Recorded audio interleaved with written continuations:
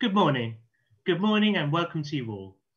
You're all very warmly welcome to today's lecture on Afterlife Hope before the New Testament by a distinguished speaker, Father Jeremy Corley. I'd like to express a particular word of thanks to each of you for attending online today on behalf of the Catholic Biblical Association of Great Britain, of which I'm chair. Today's lecture concludes our recent series of 4 talks celebrating the 80th anniversary of the Catholic Biblical Association of Great Britain.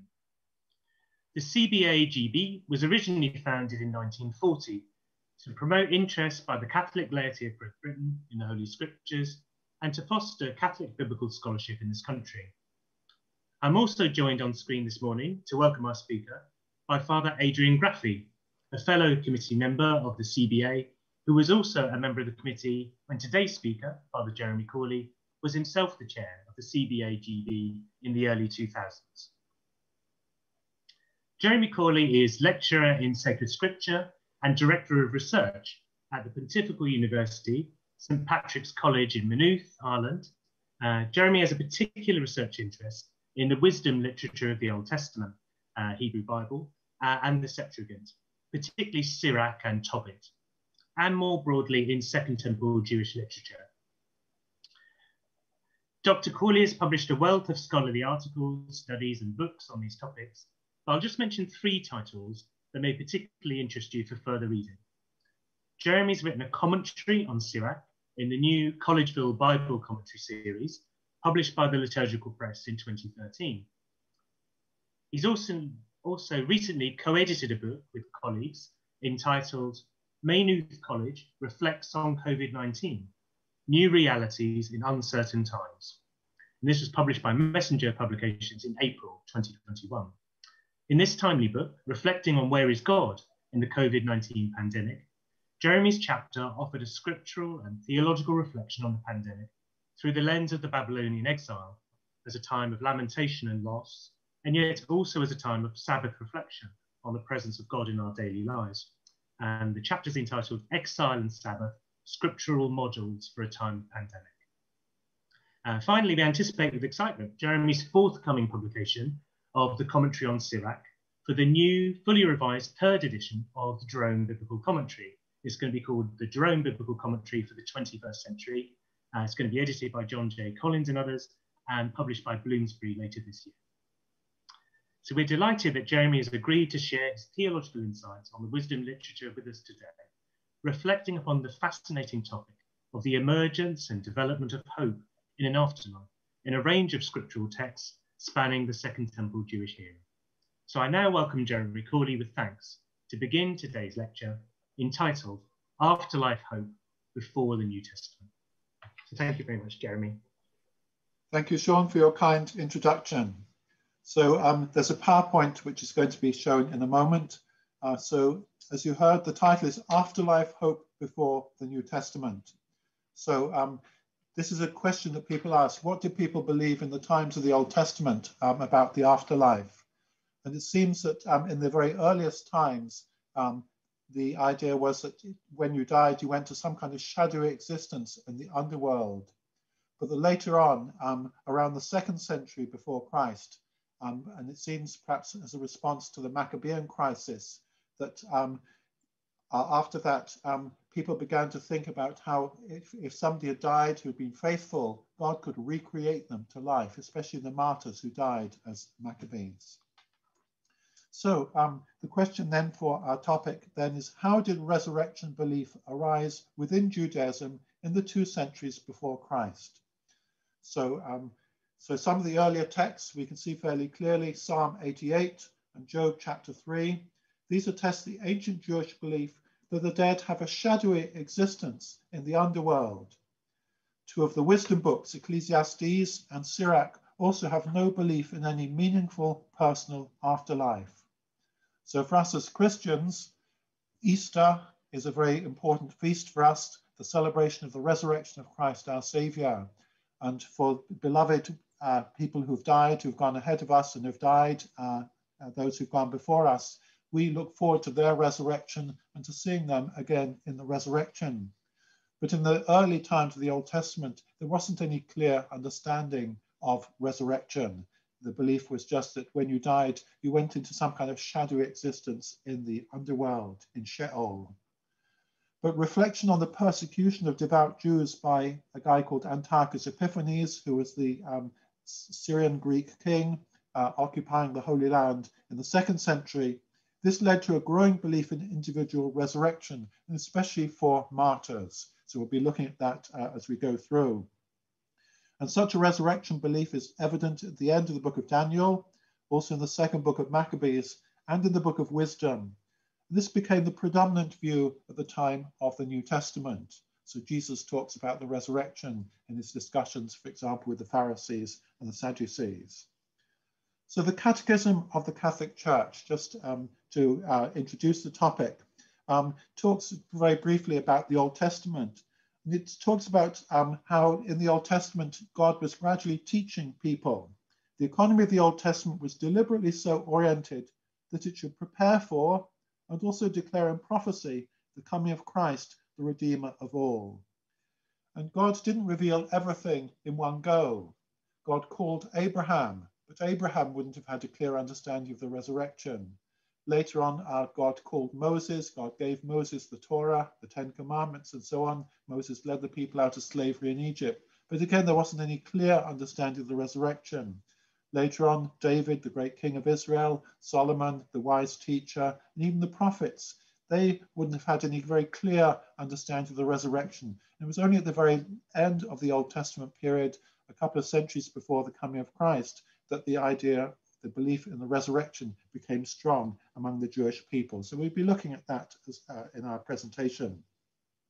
So back to the Catechism. Even though the Old Testament books contain matters which we would now regard as being imperfect and provisional, they were on the journey, the books of the Old Testament bear witness to the whole divine pedagogy of God's saving love. God teaching the people of his love, first of all, for the people of Israel, but ultimately his love for everybody in the world. Then we move on to another document called the Gift of Scripture, 2005. This was a teaching document of the Catholic bishops of England and Wales. And it says, a survey of Old Testament books shows how God's revelation gradually brings people to a deeper and richer understanding. The divine pedagogy, God teaching his people, has taken a group of people, the people of Israel, where it found them. So God didn't reveal everything in one go. God didn't hand the people of Israel, or indeed Jesus didn't hand the first disciples, the whole Summa Theologica of St. Thomas Aquinas. There was a gradual progression in faith. So the divine pedagogy has taken a group of people where it found them and has led them patiently in the direction of an ideal union with God, and also towards a moral integrity. So, for example, in the 10 Commandments, thou shalt not kill, but even today, killings do go on. So God was leading them towards a moral integrity which our modern society is still far from fully attaining. So this journey of the divine pedagogy, God teaching us, this journey is slow and difficult because that's the nature of human learning and human growth. So God gradually revealed himself to the people of Israel, and ultimately, with the coming of Christ, the fullness of revelation to the disciples, and even the first disciples of Christ didn't understand everything. And there's been theological reflection since the time of Christ. For example, the doctrine of the Trinity was articulated sometime after, within Christian history, and so on and so forth. So it's been a gradual process. And perhaps we could look particularly to illustrate the point about the afterlife at Paul on trial in Jerusalem. Paul on trial in Jerusalem. This is from Acts chapter 23. So Paul has done his 3 missionary journeys, and now he's come back to Jerusalem and he's been arrested there. And so Paul on trial, this question of the resurrection arises there. So by the time of Christ and the time of St. Paul, the faith in the resurrection was accepted by most of the Jews, including the Pharisees, but it wasn't accepted by the Sadducees. The Sadducees kept to the old tradition, the older belief. So it says here, when Paul noticed that some were Sadducees in the council and others were Pharisees, he called out in the council. He said, brothers, I'm a Pharisee and I'm the son of Pharisees. And why am I being put on trial? I'm being put on trial concerning the hope of the resurrection of the dead. So the Pharisees believed in the resurrection, but the Sadducees didn't. this was a kind of a sore point or a point of difference. So what happened? When you said this, a dissension or a disagreement began between the Pharisees and the Sadducees, and the assembly was divided. The Sadducees say that there's no resurrection, no angel, no spirit. So they refer back to the early traditions of the Old Testament. But on the other hand, the Pharisees acknowledge all three. So the Pharisees believed in the resurrection, and most of the Jews, by the time of the New Testament, seem to have believed in the resurrection. Okay, so now one of the key texts that's often understood in terms of the resurrection is from Job chapter 19. So Job is one of the wisdom books of the Old Testament, and today we'll look a lot at the various wisdom books.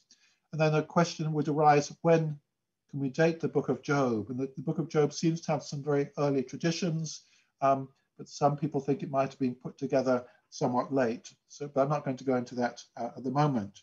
There's a passage in chapter 19 which is often understood as talking about the resurrection. For I know that my Redeemer lives, and that he will stand, and at the last he will stand upon the earth, and after my skin has thus been destroyed, yet in my flesh I shall see God.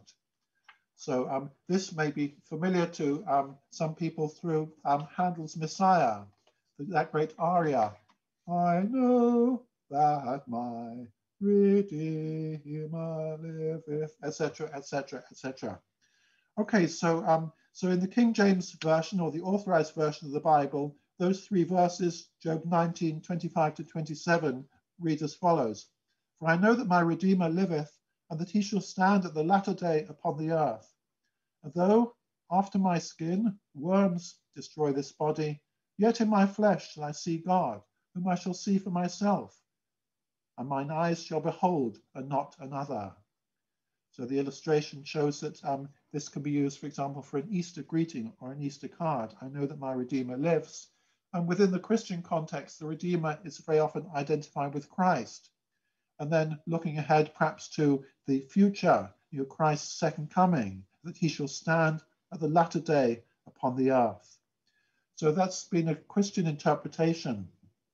And if we go, for example, to St. Augustine, that great patristic author, Latin patristic author from North Africa, his great book, The City of God, interprets this as a prophecy of Christ. So what's he say in book 22? As for the words of the above mentioned Job, as found in the Hebrew manuscripts, then the quotation, verse 26, and in my flesh I shall see God, no doubt they were a prophecy of the resurrection of the flesh. So this is understood as being looking ahead to the resurrection. And there the large picture you can see, George Frederick Handel, Esquire, and you can see this is actually the memorial that exists for him in Westminster Abbey. And you can see there's the score of the Messiah. And again, that very same quotation, I know that my Redeemer liveth, that great aria from Handel's Messiah. But many scholars today would say that this is anachronistic, that Job probably doesn't specifically refer to the afterlife. Now, we can understand it in the light of the future development of faith to speak about the afterlife, but probably in its original context, it didn't believe that. So if we look at the NRSV translation, not very different from the King James Version, for I know that my Redeemer lives, and that at the last he will stand upon the earth, and after my skin has been thus destroyed, then in my flesh I shall see God, whom I shall see on my side, and my eyes shall behold, and not another. It's a picture of Job sitting in the dust with his grief and his pain, suffering physically and feeling distant from God, but still holding on to his faith in God as Redeemer, as Goel. So Job's hope to see God, Job's hope to see God. So this is my kind of paraphrase of Job's hope to see God. So I know that my Redeemer lives. But for Job, writing hundreds of years before the coming of Christ, he wouldn't have had any clear understanding of Christ. So his Redeemer would be God. And many of the Psalms call God Goel, Redeemer. I know that my Redeemer lives, namely God, and that at the last, in other words, when all these sufferings are over, then he will stand upon the earth. And we don't necessarily have to take that literally. It may just be a poetic expression for that God would intervene. And after my skin has thus been destroyed, in other words, by these afflictions and sufferings, we remember that Job was afflicted with a terrible skin disease, then in my flesh, in other words, when my flesh is restored, and in my flesh, namely on earth, then I shall see God, whom I shall see on my side. And I put a reference there to Job chapter 38, because at the end of the book of Job, God reveals himself to Job in the whirlwind, that great storm. So God, whom I shall see on my side, and my eyes shall behold, and not another. So after God has revealed himself to Job, Job 38, 39, 40, 41, in chapter 42, we have Job's final response. Job 42, verse 5, I had heard of you by the hearing of the ear, but now my eye sees you. So within the context of the book, the God being seen by Job, Job seeing God, which he longed for an encounter with God. He's already now seen God by the end of the book.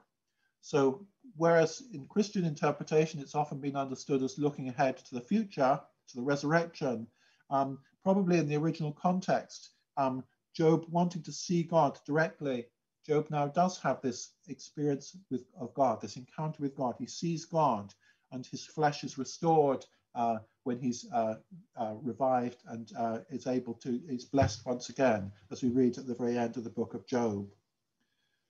So the next slide is just a picture of somebody standing on a beach with a huge wave there, high waves. And this is just, I couldn't find any good representation of the theophany, God appearing himself to Job in Job 38. So this is just to represent Job overwhelmed by the almighty power of God, God who controls the whole cosmos, controls the whole world. So you have Job encountering God, Job seeing God. But it seems to me that in the book of Job, there's no clear understanding of the afterlife, no clear hope of the resurrection.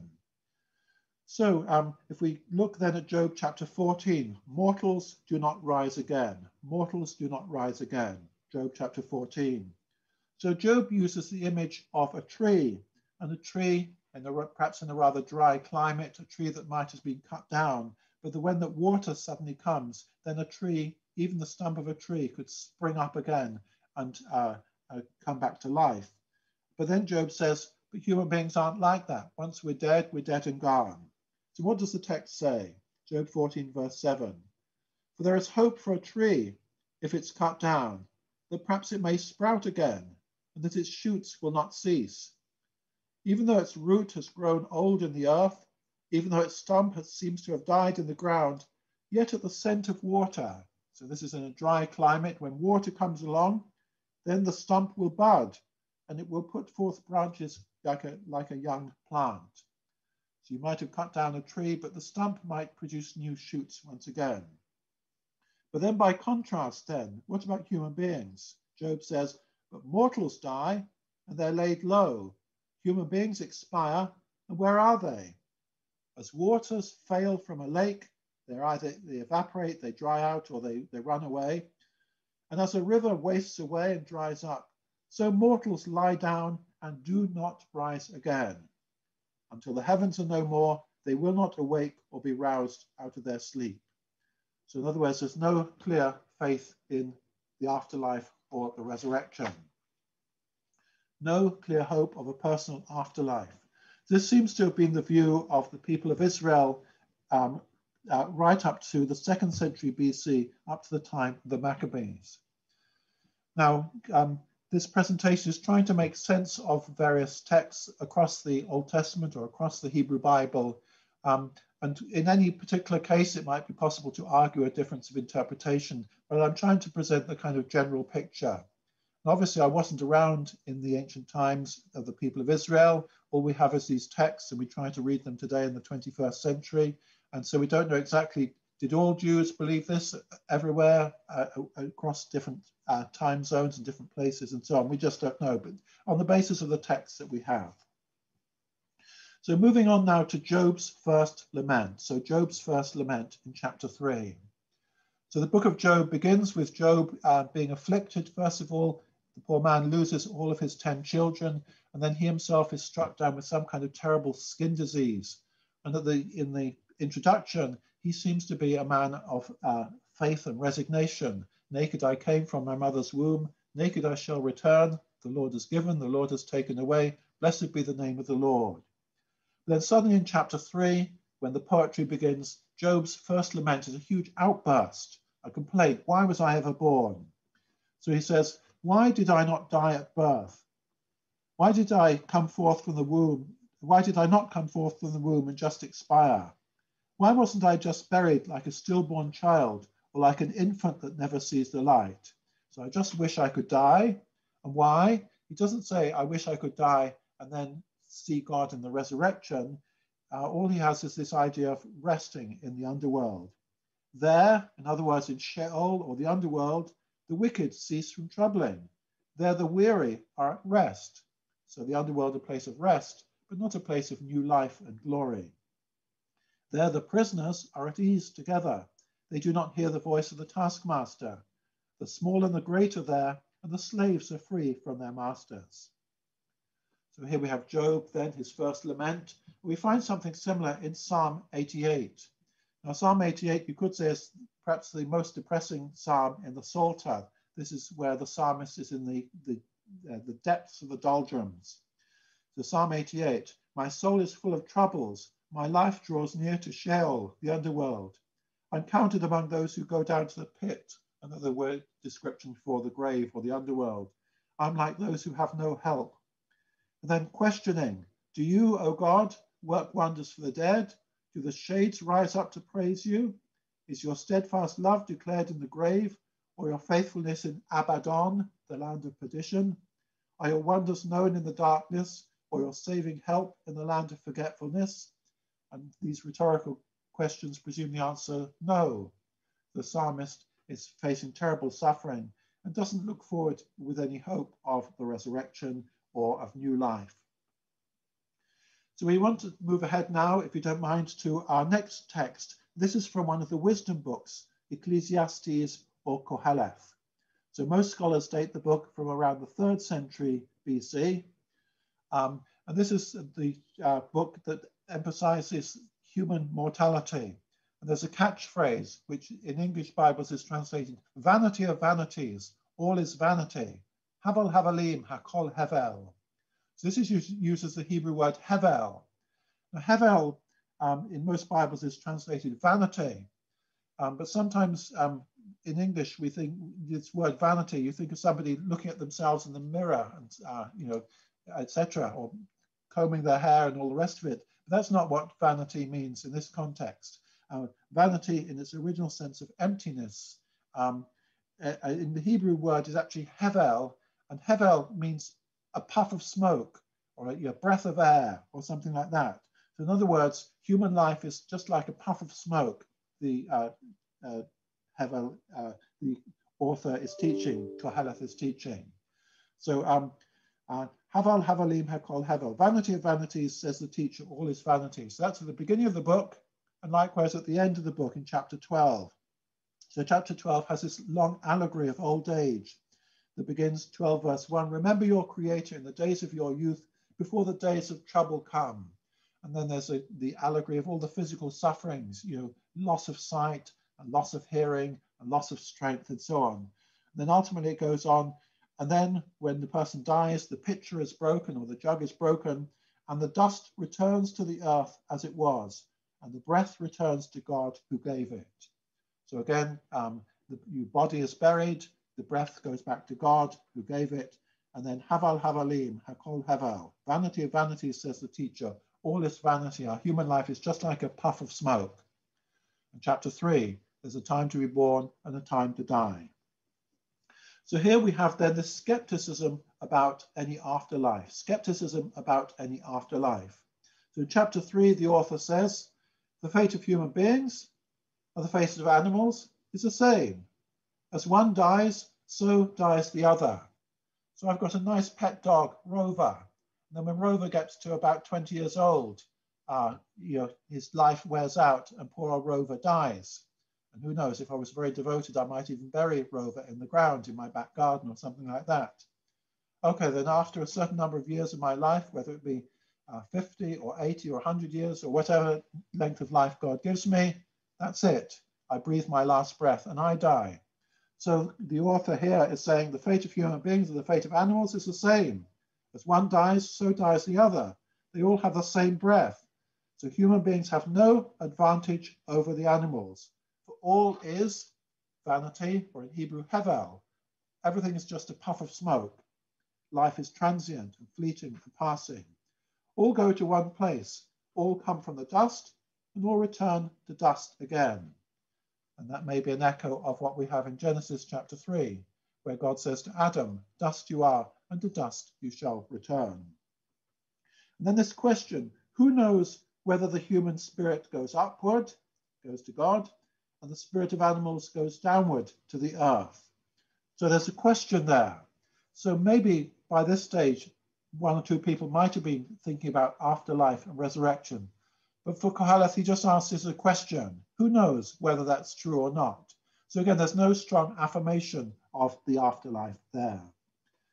And then in chapter 9, as we move on, we can see also other verses that express doubt about the afterlife. Whoever is joined with all the living has hope. A living dog is better than a dead lion. The living at least know that they're going to die, but the dead know nothing. They have no more reward, and even the memory of them is lost. So again, no clear understanding of the afterlife. So in verse 10 of chapter 9, the author says, whatever your hand finds to do, do it with your might. So while you're on earth, you've got power to do things, well, get on and do them. There's no work or thought or knowledge or wisdom in Sheol, the underworld, to which you're going. So if you want to do something on earth, well, do it now, because when you die, you're no longer able to do that.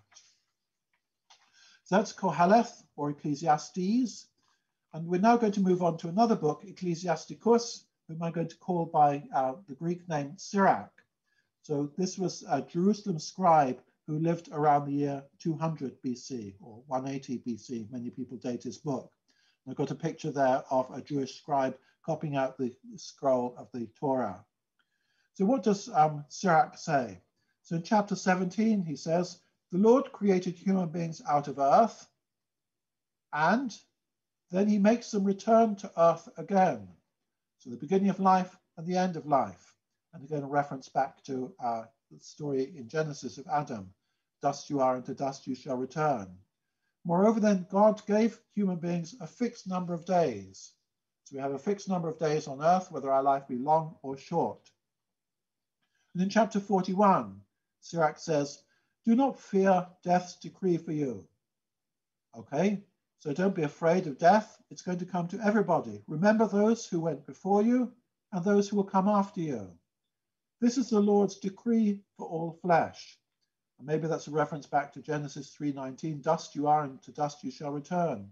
Why then should you reject the will of the Most High? If this is what God has said, this is what's going to happen. Don't struggle against it. Accept what God has decreed. And we find something similar in Sirach chapter 14. Sirach chapter 14. So it begins with the image of a garment. So just as clothes wear out and become old, so Sirach 14:17 says, all living beings become old like a garment. For the decree from of old is, you must die.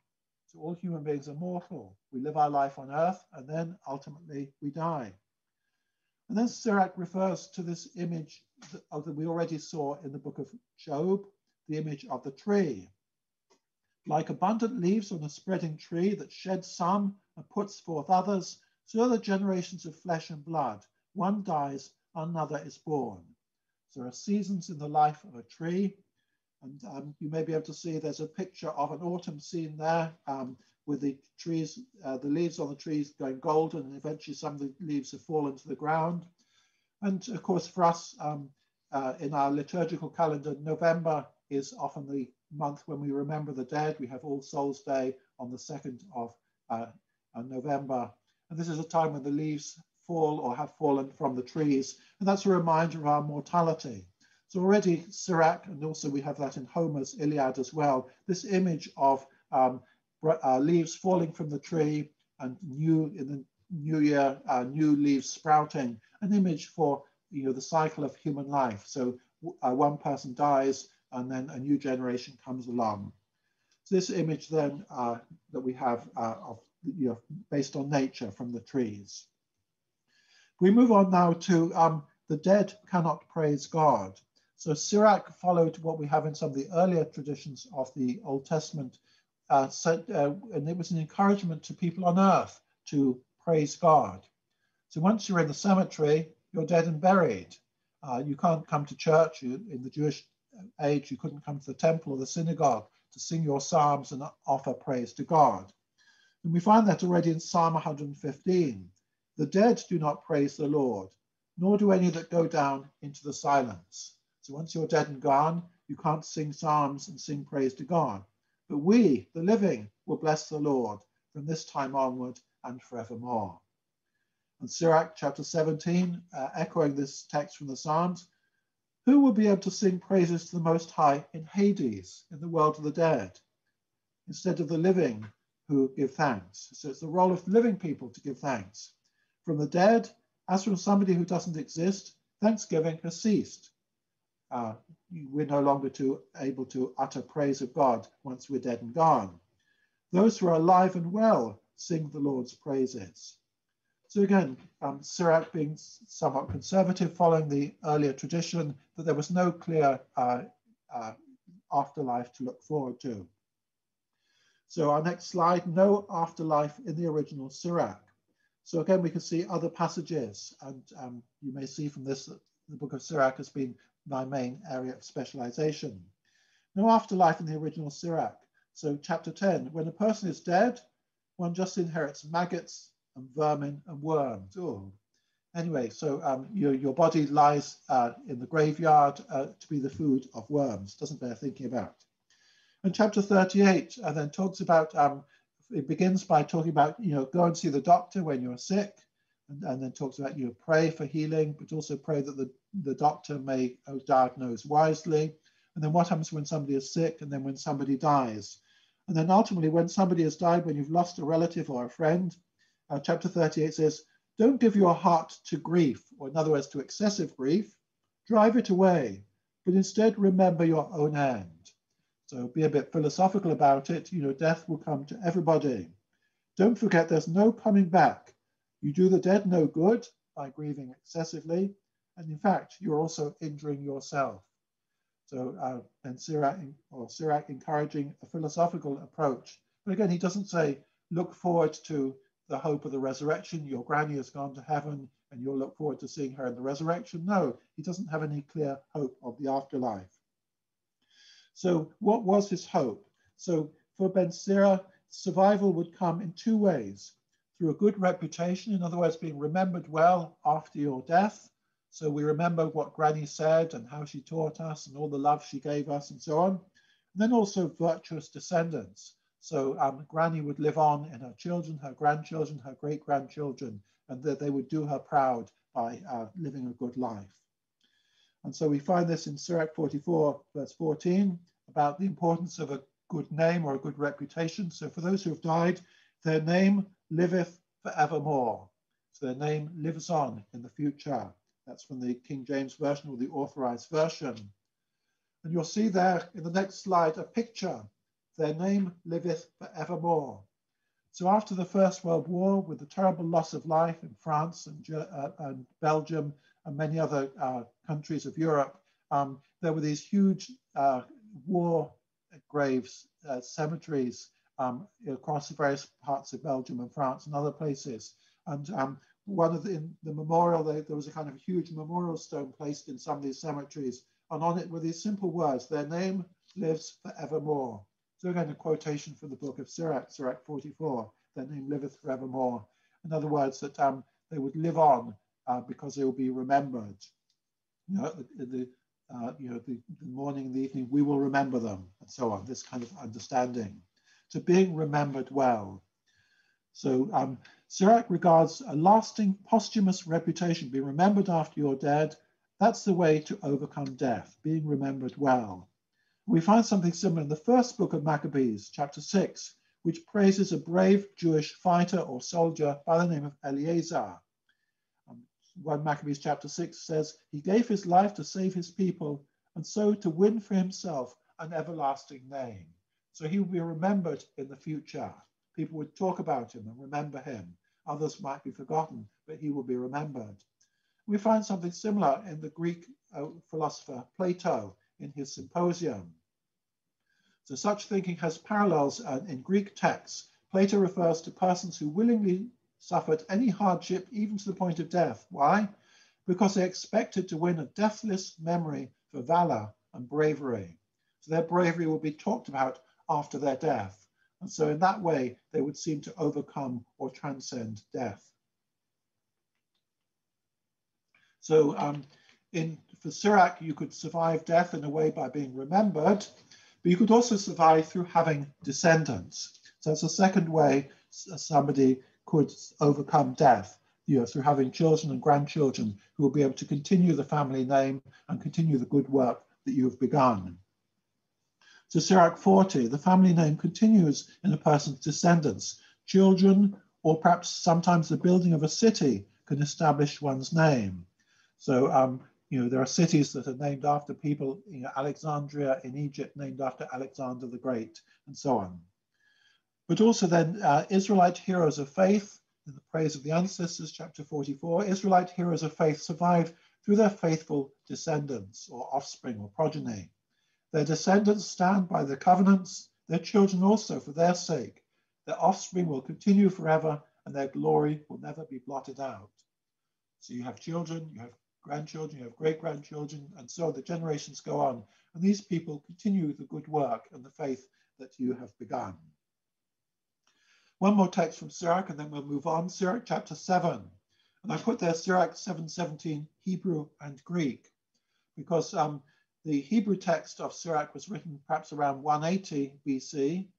And then at the end of the 1st century, the book was translated probably by the author's grandson into Greek. We see that once you come to the grandson's translation, this is after the time of the Maccabees. And so the translator sometimes puts in hints of the afterlife. And we see this in chapter 7, verse 17. So what do we have in the Hebrew text? So the Hebrew text says this, humble yourself to the utmost because the expectation of mortals is worms. So in other words, the author is saying to human beings, don't be so high and mighty. You live your life on earth, okay, maybe you can do lots of things and you have power, but at the end you'll die and you'll be buried and become the food of worms. Humble yourself to the utmost, the expectation of mortals is worms. But when we come to the Greek text, translated, as I say, maybe by the author's grandson, maybe in Egypt, in Alexandria, at the end of the 2nd century, there is an understanding of post-mortem existence and even post-mortem judgment. And the mention of worms is now applied to the bad guys, to the wicked. So it seems to refer to judgment after death. So humble yourself to the utmost. Don't be guilty of pride, because if you are guilty of pride and wickedness and arrogance and sin, the punishment of the ungodly is fire and worms. So as well as worms, there's a mention of fire. So some kind of understanding of some kind of punishment after death. So already you can see that within 100 years in the text, if you compare the Hebrew and the Greek, you can see that after the time of the Maccabees, there was some kind of understanding of post-mortem existence. And as we'll see, the positive resurrection for the good guys, but for the wicked, there will be punishment. So moving on swiftly to the book of Ezekiel. So Ezekiel the prophet. So we're now going back in time a little to the 6th century BC, the time of the exile in Babylon. So here we have a picture of the prophet Ezekiel looking out over the valley of the dry bones. That great prophecy when Ezekiel is told to call on these dry bones to take flesh and that breath would enter into them and that they would revive. So this is Ezekiel's idea of God recreating the nation at the time of the exile. So in its original context, this passage from Ezekiel 37 employs the image of dry bones to promise earthly revival of the nation that has been exiled in Babylon. So this prophecy doesn't refer to actual post-mortem resurrection of individuals. even though for us, in the light of our Christian faith, in the light of the resurrection of Christ and our hope of the resurrection, we could understand it now as hinting at that. But in its original context, as we'll see in the chapter itself, it's talking about the revival of the nation, a collective revival. So reviving the dead bones. So seeing these dead bones, the prophet Ezekiel is told, prophesy, speak to these bones, say to them, O dry bones, hear the word of the Lord. Thus says the Lord God to these bones, I'm going to cause ruach, breath or spirit, to enter into you, and then you will live. So just as the original Adam came to life when God breathed into the dust and he became a living soul, so now God will recreate his people. So you'll see there a picture of some dead bones in a kind of flat land, some kind of valley. And once the Babylonians conquered the Holy Land and they took the people off into exile, there would have been many Jews who would have been killed and put to death, who would have died in battles and other situations. So you could see this idea of this image of the valley of dry bones. But now Ezekiel is called to speak to the dry bones, that they would revive and that the spirit would come into them. But this is a prophecy that's speaking symbolically about the revival of the people of Israel, revival of the nation. And the prophet receives an interpretation for the vision. Mortal, these bones are the whole house of Israel. They've been saying our bones are dried up, our hope is lost, we just cut off completely. Therefore prophesy and say to them, thus says the Lord God, I'm going to open your graves and bring you up from your graves, O my people, and I will bring you back to the land of Israel. I'll put my spirit within you, and you shall live, and I will place you back on your own soil. So in other words, Ezekiel is saying that the Jewish exiles would return home from Babylon, return to the land of Israel. Now, if there had actually been literally people reviving, physical resurrections, we would have known about it. But that didn't happen. No, this was symbolically, collectively. It's not the case that those who had already died came back to life, but that the people, the nation as a whole, that collectively seemed to be dead, was now going to be revived, and God was going to restore them to their land, as indeed happened when King Cyrus the Great, the Persian king, took over Babylon and allowed the Jews to return home to their original land, the land of Israel. Time is racing on. Let's move ahead. Development of hope in the afterlife. Theological response to the Maccabean crisis. So we're moving ahead now to the 2nd century BC. And that there's a slide there with the coin of a king, a Greek king by the name of Antiochus. So what we have inscribed on the coin, King Antiochus, God manifest, bearer of victory. So King Antiochus was a pagan king, Greek-speaking king who ruled from Syria, but ruled over the Holy Land, the land of Israel, the land of Palestine. And he claimed to be God manifest. He claimed to be a manifestation of Zeus, of the great god Zeus. And so because of that, he didn't want any other religions or any other worship in his territories. So he banned the practice of Judaism. So he became persecutor of the Jews. So he reigned from the years 175 to 164 BC. But in the last 3 years of his life, 167 to 164, he became a great persecutor of the Jews. And he killed a lot of the devout Jews. He martyred them, as we will see. But his persecution was resisted by a group of people called the Maccabees. There were some, the Hasidim, who resisted peacefully, and there were others that resisted through violence, the Maccabees. So it's just an artist's impression of the desolation, the destruction of the temple in Jerusalem, and the killing of many of the devout Jews there, just an artist's impression. We move ahead to our next slide, the persecution of devout Jews by Antiochus Epiphanes, the persecution of devout Jews by Antiochus Epiphanes. So we read about this in the 1st book of Maccabees and the 2nd book of Maccabees. The 1st book of Maccabees tends to emphasize the secular historical aspects of it, whereas the 2nd book of Maccabees emphasizes much more the theological aspects of the events. So what does the first Maccabees chapter 1 tell us? Anyone found possessing the book of the covenant, anyone who adhered to the law or the Torah, was condemned to death by decree of the king Antiochus Epiphanes. So a great persecution of the devout Jews. So what did the Greeks do? They put to death the women who had their children circumcised. one of the basic rules of Jewish faith, and their families and those who circumcised them.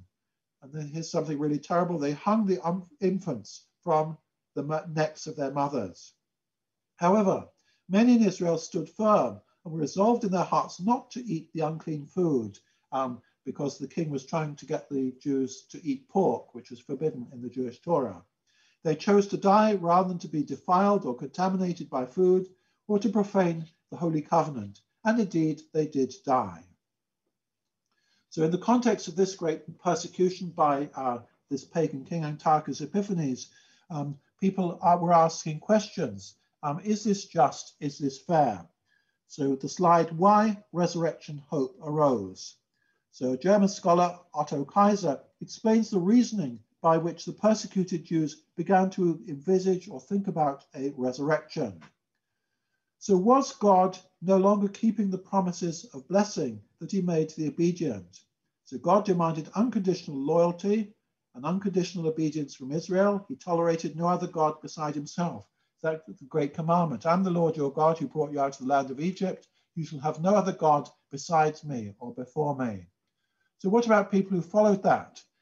Surely there were blessings promised to people who kept the law, Deuteronomy chapter 30. How come the opposite seems to be happening? So thus devout Jews were led to accept that God's righteousness and justice is exercised within a horizon that goes beyond the limits of a single human life. So God could recreate the people in the resurrection. So the Maccabean era, what we could call innovation or development, namely God recreating the martyrs. So another scholar, George Nicholsburg, he identifies the theological problem of these martyrdoms. When the faithful Jews had died as martyrs because of their obedience to the Torah, the commands of God, but the unfaithful Jews survived. Thus piety, following the ways of God, caused death, but disobedience to the ways of God led to life. Clearly, this went against the standard Israelite canons or principles of justice and retribution. So what was an answer to this problem? Resurrection to life for the good guys, resurrection to punishment for the bad guys was an answer to this problem. So the next slide, what about the righteous then who died for the faith, for their sake in God? So were good people who went to their deaths because they wouldn't disobey the commands of God. So the question arises that if God is just and fair, surely he would reward the just and the devout sufferer. If God is creator, surely he could restore the martyrs to a new life, while at the same time punishing the cruel tyrants. Thus, what seemed to be a lack of justice, evident when the faithful Jews were martyrs, finds its redress, balance is restored in the notion of a final judgment. And in the final judgment, the good will ultimately receive their reward, and evildoers will receive their punishment. And even Plato has something a little bit similar, because he states that following a post-mortem judgment, the virtuous or the righteous will go to the Isles of the Blessed, while the wicked will depart to Tartarus, a kind of place like hell. So we see in the book of Daniel, this a reference to the resurrection. So resurrection in Daniel chapter 12.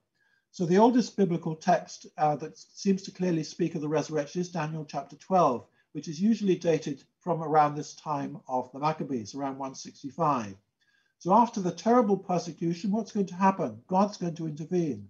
At that time, Archangel Michael shall arise, and after a time of anguish, your people shall be delivered, everyone found written in the book. Many of those who sleep in the dust of the earth shall awake. There's going to be resurrection, but some will rise to everlasting life. But on the other hand, the bad guys, some shall rise to shame and everlasting contempt. So depicted on this slide, many of those who sleep in the dust of the earth shall awake, some to everlasting life, some to shame and everlasting contempt. So this is actually a promise of the resurrection. Many of those who sleep in the dust of the earth shall awake, some to everlasting life, some to shame and everlasting contempt. And then verse 3 takes it further with this imagery of shining brightly. Those who are wise, or perhaps those who teach wisdom, more like the maskilim, shall shine like the brightness of the sky. And those who lead many to righteousness shall shine like the stars forever and ever. So there's going to be bright glory for those who died with faith and those who kept to the ways of God. The devout Jews are promised an eternal reward, but punishment awaits the persecutors. We find in Matthew 13 similar language. The righteous will shine like the sun in their Father's kingdom. Now, was the book of Daniel the only book that had this hope of the resurrection? Well, just before the book of Daniel was completed, there was a text, the so-called Epistle of Enoch. Now, there were 5 books of Enoch, which never made their way into the biblical canon, although in the Ethiopian church they're read as a kind of scriptural text. But there many passages were found at Qumran among the Dead Sea Scrolls. So this was around the time of similar kind of time. So what did it say in 1 Enoch chapter 103? The souls of the pious who've died will come to life, and they will rejoice and be glad. Their spirits will not perish, nor will their memory perish from the presence of the Great One for all the generations of eternity. So some kind of idea of afterlife. The righteous, as they shine, will see those who are born in darkness, the bad guys, being cast into darkness. So the wicked will be cast into darkness. The sinners will cry out, and they will see the righteous shining. But they, for their part, will depart to where the days and the times are written for them. So they'll go to their eternal punishment that's destined for them. So again, this is not in the Bible, but this was also another text from around the time of Daniel. So this idea of resurrection or afterlife was in the air and became strong because of the experience of the Jews who suffered martyrdom at the time of the Maccabees. So here we have a picture of the mother with her 7 sons, several of the sons lying there.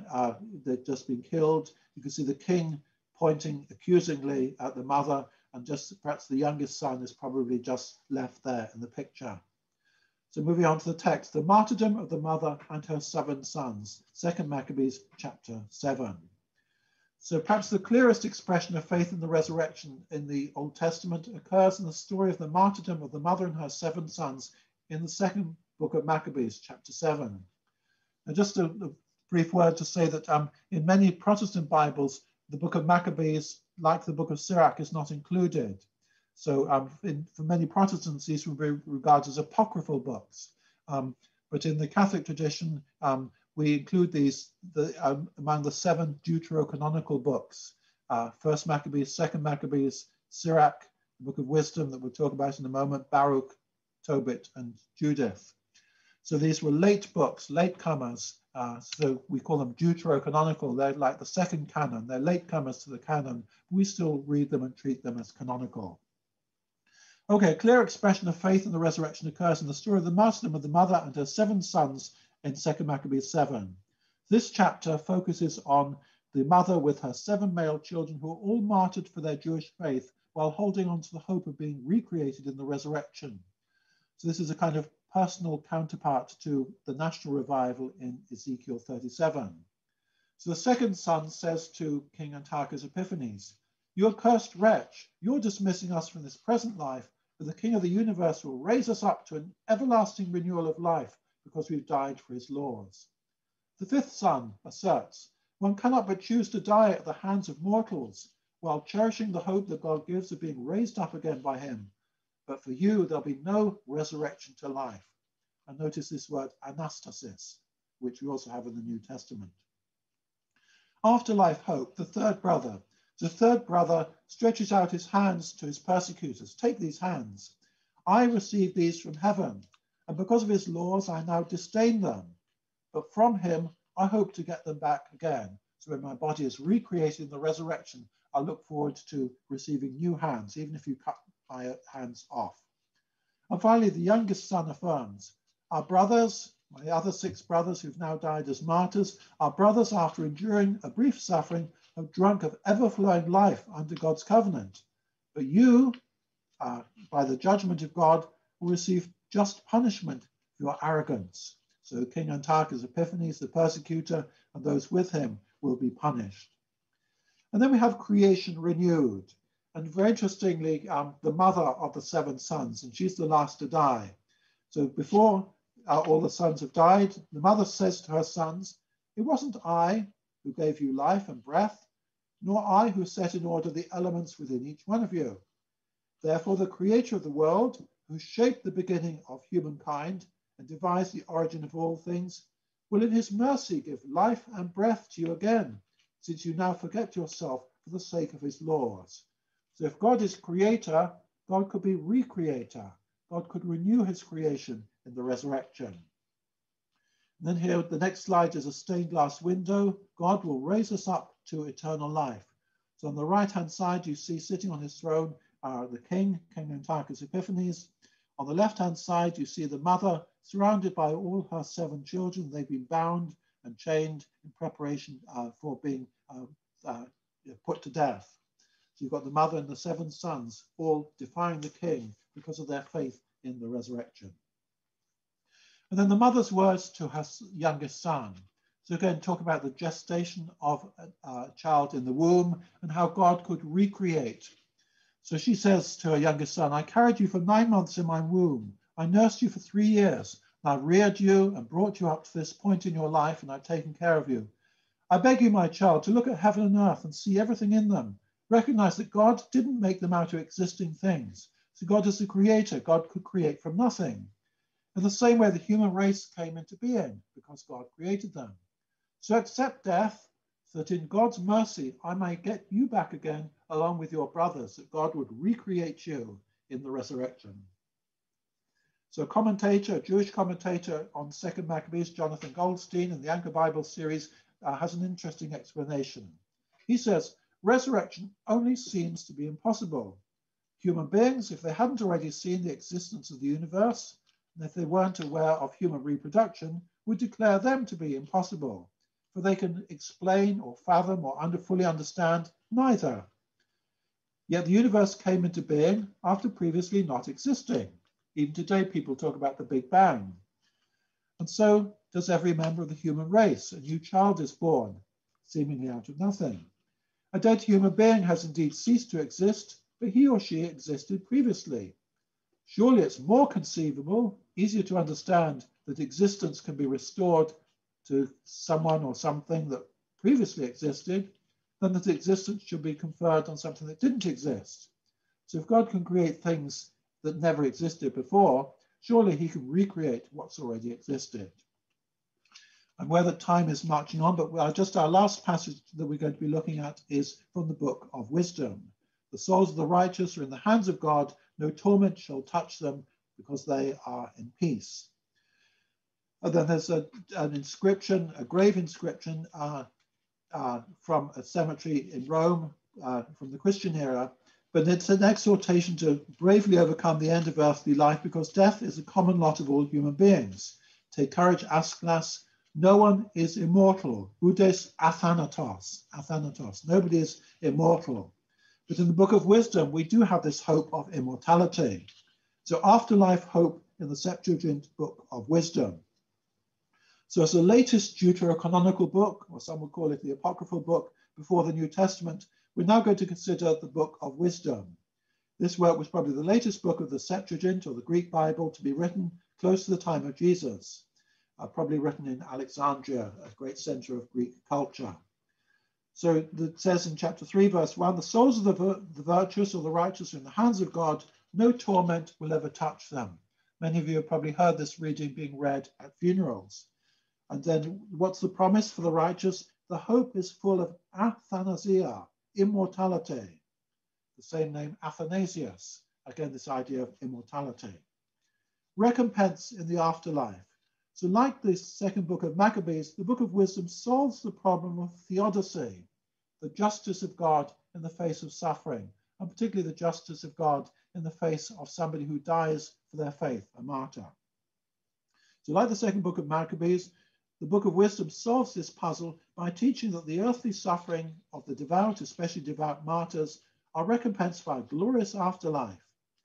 So the immediately preceding passage in Wisdom chapter 2 describes this suffering inflicted on an innocent, just person who is condemned to a shameful death. And this is a reading that we read just before Easter, around Holy Week, and we refer to the Passion of Christ very often in our liturgy. But anyway, after that, then the martyr or the devout one who's died is now rewarded for having suffered on earth. So in the next slide, we have a picture of a crucible and the furnace and metal being purified. So we have this image in Wisdom 3 verse 6 about the testing of the devout, especially devout martyrs. Like gold in the furnace, he tried them. Like a sacrificial burnt offering, he accepted them. Our next slide, rewarding the faithful, Wisdom 3 verses 5 and 6. So while acknowledging that earthly life can be unjust and cruel, and indeed some even are martyred, the Book of Wisdom expresses faith that the God of justice will reward the righteous in the next life. So even though the righteous have been disciplined a little, they will receive great good. Why? Because God has tested them. God has found them worthy of himself. And even if they died as martyrs, it's like a purification and an offering. Like gold in the furnace, God tried them. Like a sacrificial burnt offering, he accepted them. And then divine visitation. So think the tables are going to be turned. Those who are downtrodden are now going to be in charge. Divine visitation will make rulers out of the previous martyrs. So in the time of their visitation, they will shine forth. Again, this image of brightness that we had in Daniel as well. At the time of their visitation, they will shine forth. They will run like sparks through the stubble. But the ungodly will be punished as their reasoning deserves, those who disregarded the righteous and rebelled against the Lord. And here the author of Wisdom seems to echo the prophet Malachi. See, the day is coming, burning like an oven, when all the arrogant and the evildoers will be stubble. They can be burnt up. The day that comes shall burn them up, says the Lord of hosts. But on the other hand, for you who revere my name, the Son of Righteousness shall rise with healing in its wings. So what we have at the end of the book of Malachi is now applied to the resurrection for the book of Wisdom. The wicked are going to be burnt up like stubble, but the righteous, the virtuous will shine out, as in Daniel. So judgment was given for the holy. So although Wisdom chapter 2 describes how the faithful Jews, some of them were even condemned to death by the Gentiles. They died because of their faith in God, and they were mocked. You know, this fellow calls himself a child of God. Let's test him and let's even put him to death. Now the tables are going to be turned in the afterlife at the time of God's visitation. So the author envisages the martyred Jews exercising authority over Gentile nations. They're going to rise to power in the future. They will govern nations, they will rule over peoples, and the Lord will reign over them forever. And the author may be recalling Daniel's vision of the arrival of the Ancient of Days. Judgment was given for or to the saints, the holy ones of the Most High. The time arrived when the holy ones or the saints gained possession of the kingdom. And indeed, in the book of Revelation, you find something similar, that thrones are prepared, you know, for the 12 apostles and for others, you know, that they would have the power of judgment. So, just to conclude the last couple of slides, no clear hope of a personal afterlife, Israel before the Maccabees. So this survey traced the general development of Jewish belief post-mortem, after death, during the ages before the New Testament. We saw something of Israel's faith journey through several centuries, a whistle-stop tour. The traditional belief found in much of the Old Testament was that the dead had some kind of shadowy existence in Sheol, or the underworld, Job, Psalms. Some wisdom books like Job and Ecclesiastes and Sirach have no clear belief in any meaningful personal afterlife. Now, prophets like Ezekiel spoke of a collective revival of the suffering nation using the language of resurrection or recreation. Possibly this might be true in Isaiah 25:26 as well, and Hosea chapter 6. Last slide, development of hope in the afterlife, a theological response to the Maccabean crisis. It seems that the persecution of the devout Jews by King Antiochus Epiphanes, the great persecutor, led to the growing belief in individual resurrection, and especially for martyrs. Such a resurrection belief is evident in Daniel chapter 12, 2 Maccabees chapter 7, and also Wisdom chapter 3, before it became predominant in the New Testament. A Christian rereading of Job chapter 19, I know that my Redeemer lives, may find a fuller sense, including the resurrection, in Job's declaration that the Redeemer lives. However, belief in the afterlife is hardly present in the original meaning of the text, so we see a kind of development there. And even Cardinal John Henry Newman, now St. John Henry Newman, spoke about the development of doctrine. So God was teaching the people of Israel throughout their history, and a couple of centuries before the time of Christ, the expectation of the resurrection came about. And of course, for us as Christians, this is seen particularly in the resurrection of Christ our Saviour, which we celebrate every Easter day. Thank you very much for listening. Thank you very, very much indeed, Jeremy. That's really wonderful for taking us through such a rich range of texts from the Second Temple Jewish era and that kind of development, as you said, of intimations of the afterlife that emerges through that. So what we'll do now, we'll just have a short break for about 5 minutes or so. So it allows us to get a cup of tea, for Jeremy to have a little lie down, to have a little break. So we'll be back in about 5 minutes. So just after 10 past, we'll come back. So many of you have already emailed in questions for Jeremy. So if you haven't done so already, when the holding screen's put up again before we come back, the email address is Catholic Biblical Association, kind of all one word, Catholic Biblical Association.gb@gmail.com, but it'll be on the screen when we go just for our little break for 5 minutes or so. So if you'd like to send through a question, we'll be able to pick out some of those when we return. We'll come back for about 20 minutes or so of questions just after 10 past 12. And as well as Jeremy, we'll also have Adrian Graffi, who'll be joining us again, and we'll just have a conversation, discussing those questions and having a little conversation about the topic together. So see you all again in about 5 minutes or so. And thank you again, Jeremy.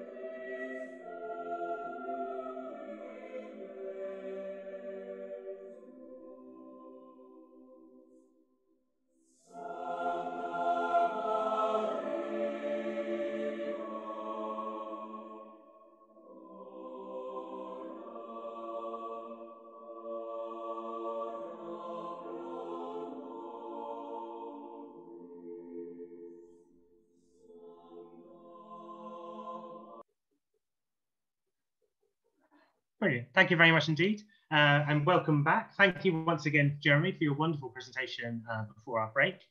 And there's been some questions coming in, but I thought as we got Adrian here as well, we were just having a little chat during the break. Adrian might kick us off with some questions or some thoughts that he was having as well on the basis of your talk.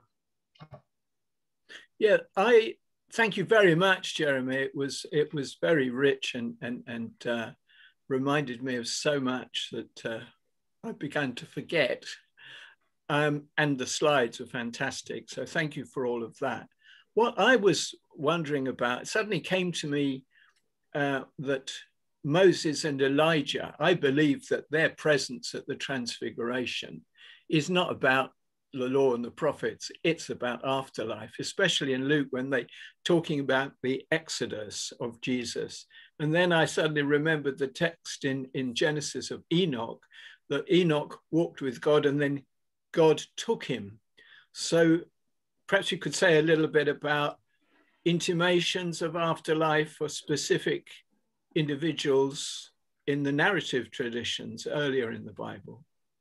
Okay, yes. So thank you. Yes, that's a very important question. And okay, so when we read Genesis chapter 5, it talks about God taking Enoch. And there's not really any explanation there, but certainly in the later interpretation, there was the idea that he was taken up to heaven. And that's one of the reasons why, although it's not in the Bible, there were the books of Enoch, which claim to be revelations of what Enoch saw when he went to heaven. These were heavenly revelations. That's why Enoch was picked. A bit later on, then you've also then got the story of Elijah, Second Kings chapter 2. Elijah crosses the Jordan, then he's taken up in some kind of whirlwind or tornado into the sky. So the understanding then that he was taken up to be with God in heaven, in the heavenly chariot. Then also there with Moses, at the end of the book of Deuteronomy, it talks about, just says Moses was buried in the land of Moab, but no one knows where he was buried. And there were some traditions later on that somehow God took him or he ascended or something like that, although that's not stated specifically in the Hebrew text of the Bible. So there were these traditions that there were one or two people that were taken up by God to heaven, if you like. So even in the book of Sirach, which doesn't have any great hope in the afterlife, it certainly mentions about Enoch and it mentions about Elijah being taken up. So these would have been unique or special instances, really. So in a sense, you could say this kind of does hint or point a little bit towards some kind of thought about the afterlife, at least for just a very selected few people. Thank you. Thank you, Jeremy. And another question that came through from our viewers. It's quite a big question, but I think we might focus it maybe on some of the earlier books, maybe the pre-Maccabee era books. So I'll read the question, then we can think about focusing it. It says, according to these books, so I think particularly the pre-Maccabean wisdom books, what is life and what are the functions that makes a person alive or dead? So I wondered in particular in relation to that idea, you were talking about someone being alive and then this kind of more shadowy existence in Sheol. I just wondered about that sense of what is it to be alive if you've then got this kind of shadowy existence in Sheol. I just wondered if you could say something a little bit more about that.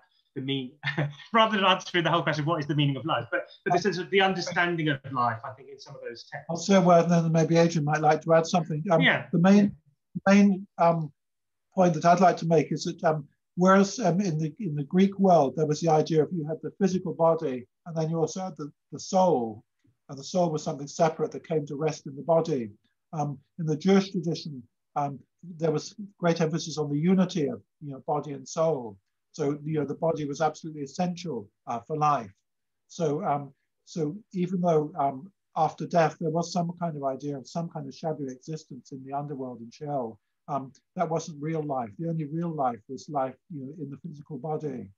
And that's why in our Christian faith, the creed ends, we believe in the resurrection of the body, physical resurrection. It's not some kind of ethereal spirit or something like that, or a soul floating around in the ether. Our physical reality was essential, and so especially in the Old Testament, the physical presence of a person. That was essential for life. I don't know, Adrian, would you like to say? Yeah, I would be a little bit encouraged by Sheol, though, because again, it's saying that there's got to be something, that the idea that God, as you were talking about creation out of nothing and creation of, that if God has created people, well, surely it's sort of abhorrent to human beings. And I think that's a good instinct, that there should be nothing. So maybe all we're going to get is Sheol, but maybe that's a nuance that I would like to at least consider. Yeah.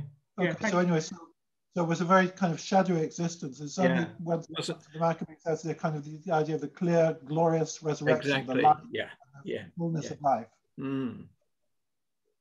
Yeah, thank you both. And that sense of the bodily nature of what it is to be alive, I think, is important that you're picking out there. And another of our viewers spoke particularly about the 2 Maccabees 7 text, but the kind of theological kind of basis, the theological foundations of that you spoke about, Jeremy, about the nature of God, the being of God as being just and mercy and as creator. That in a sense of what also emerges in these texts is that theological reflection on God. So again, I don't know if you would say a little bit more about that, but what comes out in these texts is where is resurrection grounded, but it's kind of grounded on the being of God, really. So I don't know if you want to tell exactly about that theological side. Yes, so there is a clear kind of theology there, based on the theology of God as creator. Now, I was referring earlier to the book of Ezekiel, where you've got the idea of the dry bones coming back to life and so on. But that was a kind of a collective thought that the nation as a whole would revive. But then presumably people were reflecting that if God could collectively revive the nation, surely he could revive individuals who had died, and especially individuals who died for the sake of God. If God was the creator, and as Jonathan Goldstein says, if God can create people in the first place, surely he can recreate them. So these echoes that we have of Genesis, the creation story, that's an important theological element here. Yeah, thank you. It's exactly that came across really strongly, of this reflection on, it can't be the end, it can't be appropriate. That, as you said, the martyrs, they've been faithful to God, they've suffered at the hands of this kind of persecutor, and that can't be fair. This isn't what God is like. God is just, God is merciful, God is the creator. I think that's that kind of aspect that comes out really nicely. Maybe we could also mention Isaiah 53, that sort of, the fourth servant song, and the way it's read on Good Friday, and then he will see the light, if that's I think the text is very difficult, but it's almost, there has to be some kind of suggestion at the end of those songs that there is a hope. And of course, the whole question of who this servant is anyway, but if it's about suffering humanity does have a future in God's eyes, even though we don't understand how. And then in a very genuine way, this is preparing for the Christian revelation. Exactly.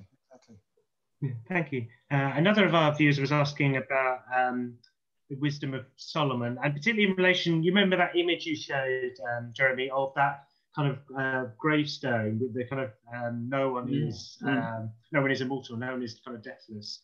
And they're just wondering a little bit, if you could say a little bit more really about how this idea of immortality or resurrection in Wisdom of Solomon related to that kind of Greek world, the surrounding Greek world. Did they not have kind of hope in afterlife? You did touch a little bit on Plato. I just wondered if you could say a little bit more in terms of what's emerging through the Jewish and then the Christian tradition, how that compared to the kind of surrounding. That's a huge topic, but just, just the aspects that you could kind of share with us on. Okay, well, just to say that to generalize about the Greek world is very difficult, because it was a culture that lasted many hundreds of years with many important figures and philosophers and poets and so on. So, but for example, there were some people, for example, Epicurus thought, once you're dead and gone, that's it, and you just need to accept it. Others, had a little bit more, something a bit different. as I say, one of the main differences was that in much Greek thinking, Plato and so on, even if they had the idea that the soul was almost kind of trapped in the body, and that when you died, the soul kind of went free and so on.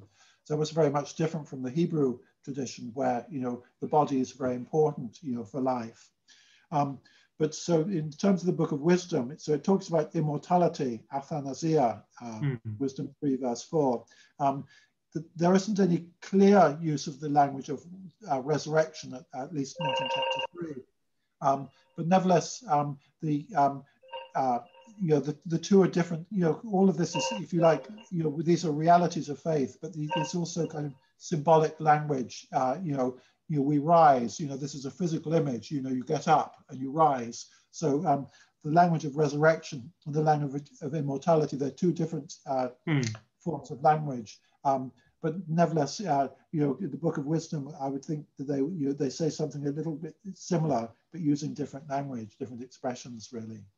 Okay, thank you. Yeah, so that language of athanasia, as you were saying, that kind of wisdom language, yeah, that's fascinating.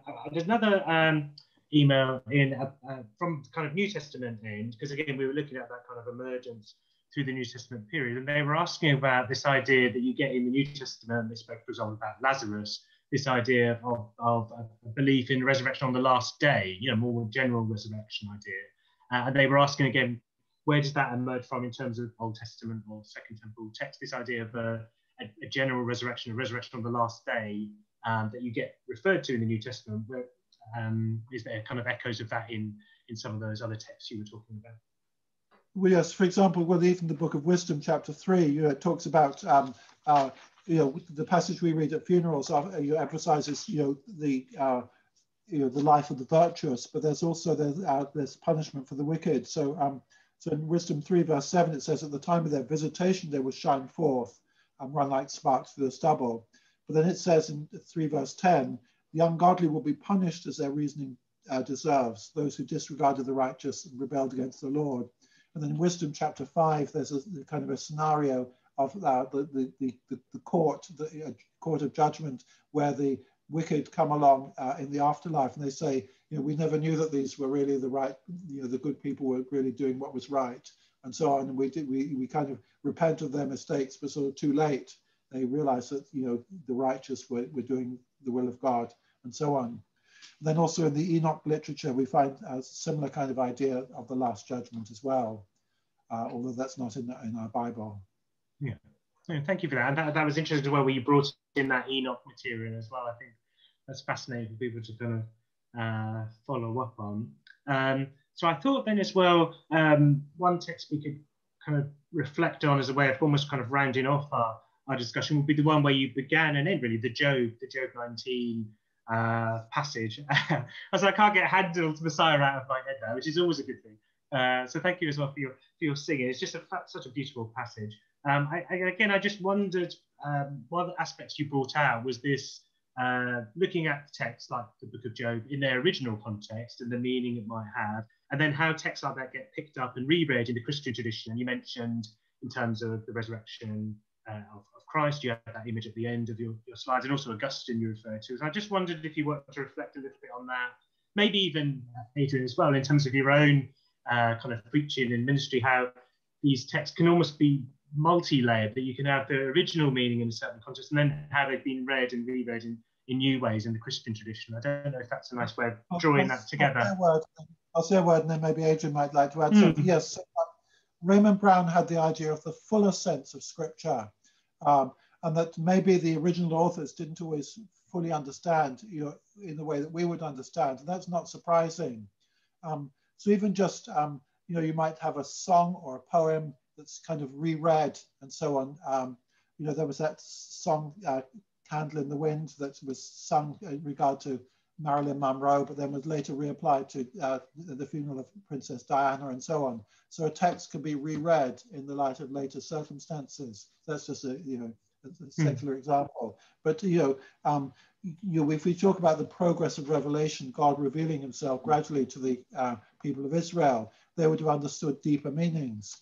So presumably the original prophets didn't always understand exactly the fullness of what they were writing. And obviously for us as Christians, we would say that in the light of Christ, the message becomes clearer.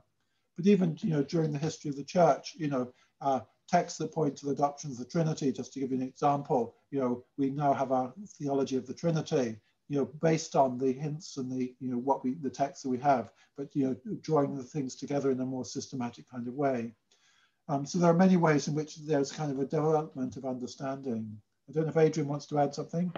Yeah, I think the fuller sense, if it defines and stops, says this is the meaning and that's it, that's very unhelpful, because I think, Scripture tells us that we're going to understand more and more. The Spirit will guide us towards the truth. And I think that I'm just thinking of the pandemic, God put the man in the garden to look up, to work it and to look after it. Or, you should look after your brothers and sisters, the foreigner among you. I mean, those two texts, which for me encapsulate what we need to learn from the pandemic, that we need to look after creation better than we have been doing. And we also need to care for our brothers and sisters. I mean, those are the two messages which are clearly there in the Scriptures. And how can we connect the Scriptures to people's vision of pandemic and say, well, it is actually about very profound things which lie at the heart not only of Christianity and Judaism, but a lot of other religious traditions as well. So, fuller and fuller, and it hasn't finished yet. Yeah. That's fantastic. I think that's a really wonderful way to kind of draw our discussion to a close, thinking about those fuller meanings, this ongoing living sense of Scripture, isn't it? That there's a kind of original meanings, but that doesn't exhaust it. These are prophetic texts reread and reread through the Spirit, read in the light of the New Testament. And as I said, read in the light of our own context. And that's why this idea of scriptural interpretation never ends, because we always need to read the text again in our own times and reflect on them. So thank you both very, very much indeed. Thank you, Jerry, for your just absolutely wonderful talk and your presentation of those texts, which many people will have listened to today. But also, as I said, we'll put the recording up on the webpage. I'll mention that in just a moment, and so people can listen to it again. And thank you too for Adrian for being here with us today and for sharing your thoughts and comments too. So I'll just round up with one or two little points. So thank you very, very much again, Jeremy, for such a wonderful, informative and enjoyable lecture. You've drawn us more deeply into the path of wisdom, assisting us to reflect more deeply on the hope for life beyond death, in dialogue with Job and Ben Sira, Ezekiel and Daniel, and the Maccabean martyrs.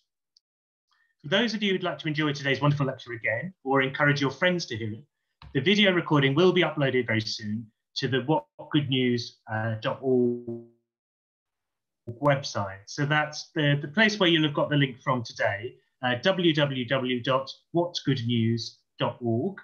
So if you go there, you'll be able to, very soon, when the recording's uploaded, you'll be able to kind of either watch it again or encourage friends to go and see the link there. If you're interested in being informed of future CBA GB talks and lectures, please do send us an email to the same email address that people use today for questions, catholicbiblicalassociation.gb@gmail.com. So that's catholicbiblicalassociation.gb@gmail.com. And if you contact us and give us your permission to email you, we'll then send you details of future events and talks. So this has been the kind of the final one, the culminating one, the fourth in our series, really, for the kind of 80th anniversary of the Catholic Biblical Association. We're hoping to have some new talks again in the new academic year from September, October onwards. So do send us an email and we'll update you of those. And again, we'll try and advertise them as they come up.